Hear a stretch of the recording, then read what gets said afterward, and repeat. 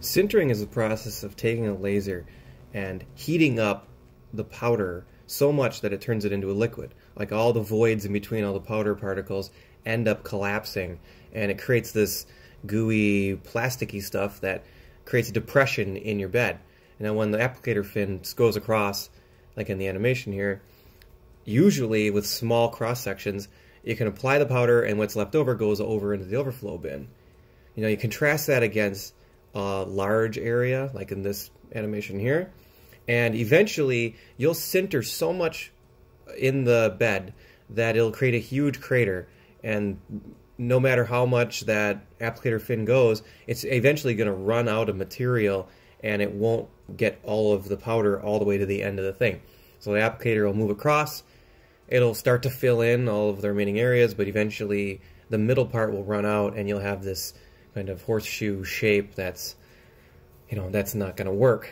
Especially if you have many layers of that, it'll just build up and build up.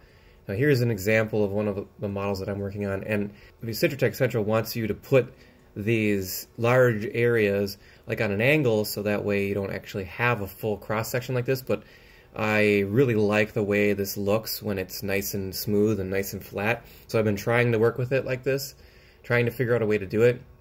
And it's hard to see, but in the first few layers, you'll see that there won't be enough powder to go to the overflow, and you'll have these little like tree ring lines on the end.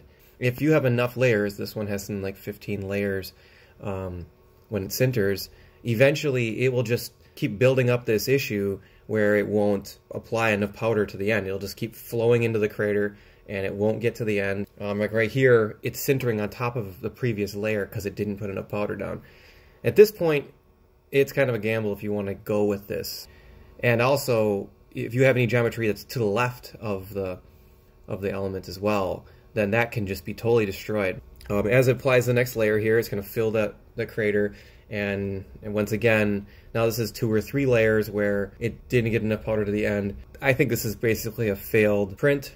I'm hoping to build a plugin that detects any large sintered areas, and then anything that's to the left, based on that cross-sectional area, it'll color it a certain way before I bring it into Sintratec Central. That's the latest thing I've been working on. Obviously, the simple solution is don't have large areas. If you have a large area, reorient your geometry in a way that will have lesser of a cross-sectional area.